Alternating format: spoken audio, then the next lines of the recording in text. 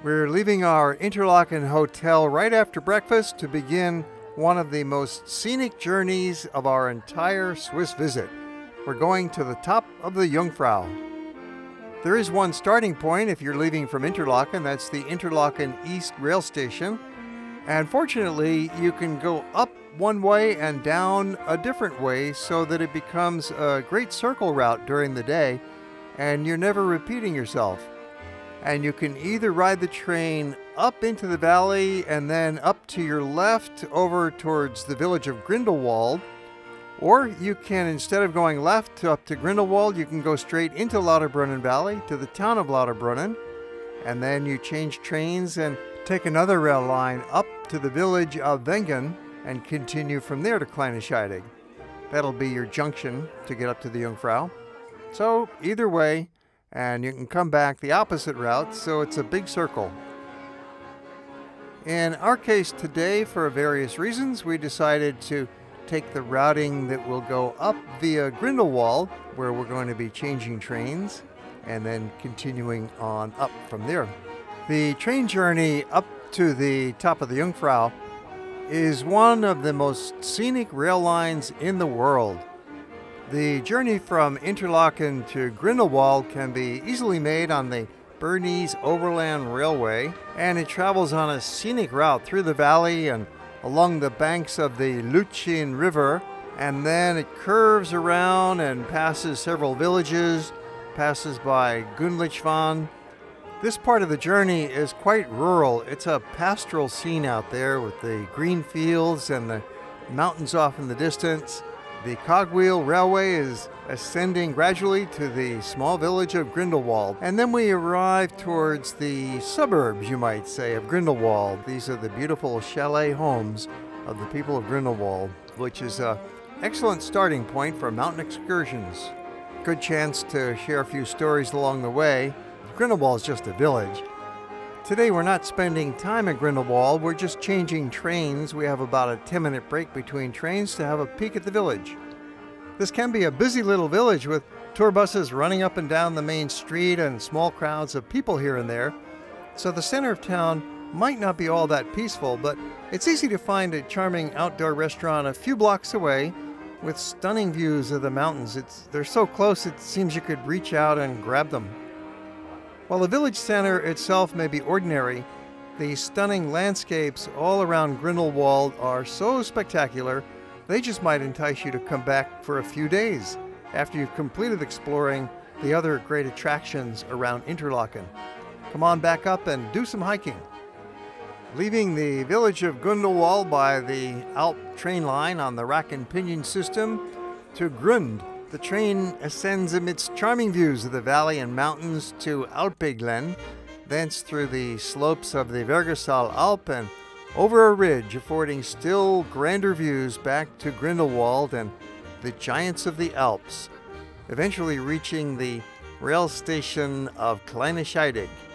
Passing by these goats browsing in the backyard of their chalet and passing the cows munching grass out in this beautiful pasture reminds us of the importance that agriculture historically has played in this area. Time was 100 years ago, that was the main occupation. Of course, tourism has become the #1 occupation of the people of Grindlewald now, but nice they still maintain their flocks of animals. It's good for them and it provides another element of this beautiful scenery. You might think it would be a challenge to walk up this hill rather than ride in this comfortable train, and that's true. It's a high elevation and a steep hill, and yet looking out the window, there are people running. Amazingly, there's some kind of a foot race going on, and they are making some pretty good time going up, up, up. Now there is a famous marathon annual event in the Jungfrau area here on this same trail, and that happens in September. We're here in the month of May, so this is just another one of the regular, frequent foot races. The village of Grindlewald is about 4,000 feet in elevation, cradled in that lovely valley, and we're heading up higher and higher, going along the foot of the giant Eiger Mountain. And there's nice views looking back to Grindlewald Valley. and awesome views looking up the face of this wall of mountains that we're riding along. It's a series of interconnected mountains with their separate peaks. As we're approaching the Kleine Scheidegg, a rail junction that's at nearly 7,000 feet elevation. It's great these train windows slide down and open for you to let in that fresh mountain air and give you an unobstructed view. Arriving at the small Kleine Scheidegg train station, we're just going to hang around for a little while and change trains for the final leg up. And there's your classic alpine dog, the St. Bernard. He's even got his little cask of brandy, posing with this Japanese tour group. It's free to take his picture, but if you want to get in the picture with the dog, then it's advisable to tip his friendly handler. Although Kleine Scheidegg is primarily a rail junction, it's actually a small hamlet with a couple of little hotels, and restaurants, and shops, and hiking opportunities. People desiring the purest, bracing tonic airs, combined with magnificent alpine scenery, quiet evenings, and freedom from formality or fashion would do well to spend a night at Kleine Scheidegg.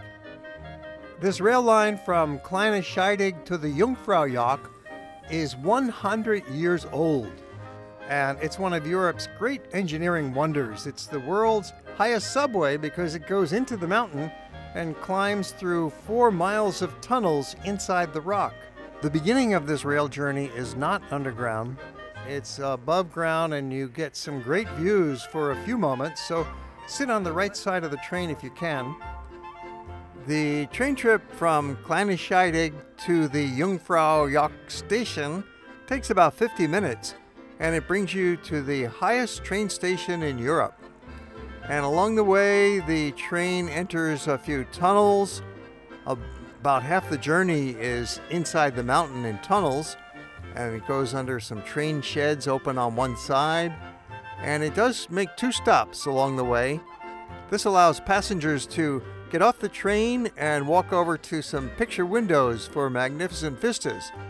It stops at Grindlewald, which is on the north face of the Eiger, and it stops at IJsselmeer, which is on the south face of the Eiger, and you can see through holes that have been excavated through the mountain. The rail company has timed the stops at these 2 photo opportunities just perfectly.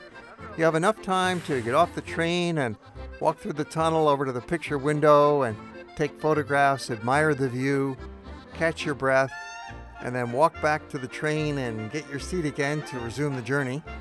And they blow the whistle to let you know it's time to go. When you have a spectacular, clear view like this with sunshine lighting up the glacier, be sure to take your pictures, because when you get to the top, it might be a little bit more cloudy, as we found out, so shoot while you can. Construction of the Jungfrau Railway happened at the beginning of the 20th century, and this railroad has made the area one of the most visited places in the Alps. At the top, when you get off the train, you'll find everything is very nicely organized. You just follow the crowd, get on the elevator, you ride up a little bit more, and then one of the first things you want to do, of course, is get out into the snow. Unfortunately, when we first got out there, it was quite cloudy, and we really couldn't see much. But it's nice just being up on the mountaintop anyway, and on the glacier, toss around a little bit of snow, watch the other people, take some pictures, and hope the conditions will clear. Of course, up on a mountaintop where there's a breeze, it could clear up within 2 minutes. So we've got our fingers crossed. Meanwhile, watching the people carry on. It looked like this guy is in his underwear or involved in some kind of a fashion shoot. There are many different areas to explore up here on the mountaintop, connected by tunnels and rotating doors and elevators. So we're going to go show you around. But you haven't even reached the top yet. You ride the elevator another 356 feet up to the Sphinx, the Jungfrau's highest platform, at 11,700 feet, offering an unobstructed view in all directions. Temperatures are generally below freezing, but on a mild, sunny summer day, it's quite comfortable, and there's always hot chocolate waiting for you in the cafe. When you're back in this gift shop and lounge area, keep your eyes on those picture windows because sometimes the view will get even better. Now, perhaps when you were outdoors it was pretty cloudy and you couldn't see so much, but within a few minutes this view can change, the clouds blow away. Well, let me show you an old photograph of a different visit to the top when the view was better. That's how it's supposed to look on a good day. The way they've developed the mountaintop, there's actually many more things to see and do up here besides looking at the actual view. They've created some entertaining spaces with movies, slideshows, little rooms with lights and light shows and exhibits, and there's a variety of different things to see while you're up here. So be sure to take advantage. Don't just come up to the top and take a picture and head on back down again. Do some exploring. You'll be amazed at how much there is to see. The most spectacular of all of these spaces and attractions is this huge multimedia movie room. It's just brilliant the way they've created these angular screens all around you, 360 degrees, and you're just flying and floating over the mountaintops. It's a wonderful panorama. And then the fun continues. You see, they've got all of these different tunnels to get you from one place to the next, so they decided to decorate them. They put in some light shows and different colors and different patterns, and it's really all done very nicely. It might seem a little tacky to you watching the video, but when you're there and you're immersed in it, this is really a fun way to walk through the tunnels. And you don't even have to walk. They've put in moving sidewalks. These Swiss engineers have been working 2 miles above sea level. We're at about 11,000 feet here. And they put in the convenience of moving sidewalks, bringing you past these historical photos and beautiful panorama paintings. Tell some of the history of the Jungfrau. There had been plans to build this railway a long time ago, starting from as early as 1860, and construction finally began in 1896, and it took quite a while. There were some explosions, there was a few deaths, there was a lot of hard work involved, and finally in 1912 they opened up the Jungfraujoch station and began the train service. A large complex of tunnels and buildings has been constructed at the Jungfraujoch up towards the peak. There's a hotel, 2 restaurants, an observatory, and the Ice Palace with its collection of elaborate ice sculptures. A research station, there's a small cinema, there's a ski school. You can rent skis up here. In 1937, the Sphinx platform was opened up and more scientific instruments and laboratories were added with a weather station, astronomical telescope, cosmic radiation detector, solar observatory, and environmental monitoring station. The center's studies have documented an alarming trend in recent decades of a gradual reduction in the size and extent of the alpine glaciers, undoubtedly due to global warming. Plan on spending at least 1 hour, preferably 2 at the top, playing in the snow and exploring these various levels and exhibits at the visitor center. And then when you're ready, catch any convenient train back down the route you came up. You don't have to worry so much about the train schedules. You just head on down and get to the right track. Then there'll be people there to guide you, and board the train and just wait for it to go. You return to Kleine Scheidegg, where you can change trains for a different return route that will take you down through Wengen.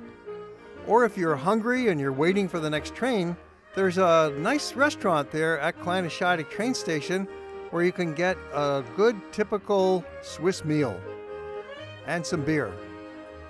You might think that eating in a small train station at 7,000 foot elevation is the last place you want to eat, but turns out this was quite tasty. It's sausage and potato, pretty simple. Having a meal next to the train platform is convenient. You can time your departure exactly. The only problem was the weather. Windows fogged, rain outside. Passing briefly through the village of Wengen. The weather did clear up beautifully the next day, and we'll have some wonderful bright sunny images to show you of our subsequent expeditions.